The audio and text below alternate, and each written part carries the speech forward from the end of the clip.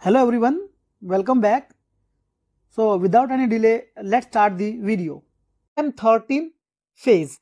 It is a filamentous rod-shaped phage and its genome is of 6.4 kb and single-stranded genome. It infects the E. coli bacteria.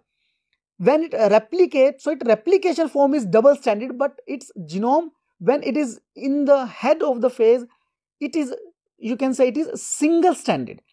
Now, this M13 vector, these are generally used when we want to obtain the single-strand copies of our DNA.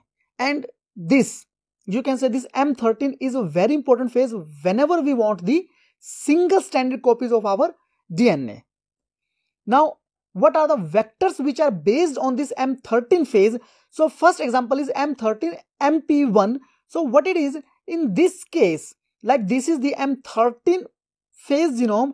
Here, the origin of replication, this ori is the origin of replication. So, in order to make M13mp1, what we did, we ligate the LAC-Z site into its genome, and now it can be called as M13mp1 vector. Means it has LAC-Z, which is a gene which code for the enzyme beta-galactosidase, and this gene help in the identification of vector or host which contain this vector.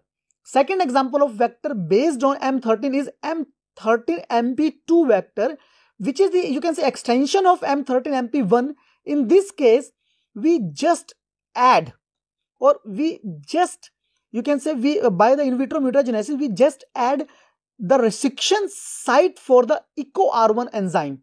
So this is now called as M13mp2 vector.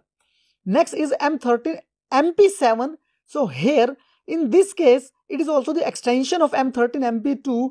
We add more restriction sites in this LAC-Z gene, and this is generally done with the help of polylinker. So what is polylinker? Polylinker is a, you can say, it is a nucleotide or short nucleotide sequence which contain restriction sites for many enzymes like for EcoR1, BAM-H1, SAL1, PST1, etc.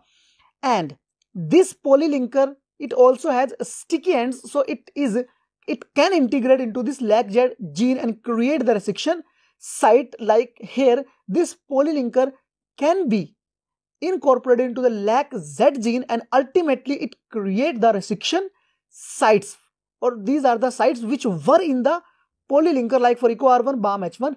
So this is now known as M13mp7 vector. So this was about the bacteriophage, its life cycle like lysogenic or Leydig cycle, lambda phase and M13 phase, and the vector which are based on the M13 and this lambda phase bacteriophage. So that's all for today, guys. See you in the next video. Thank you very much.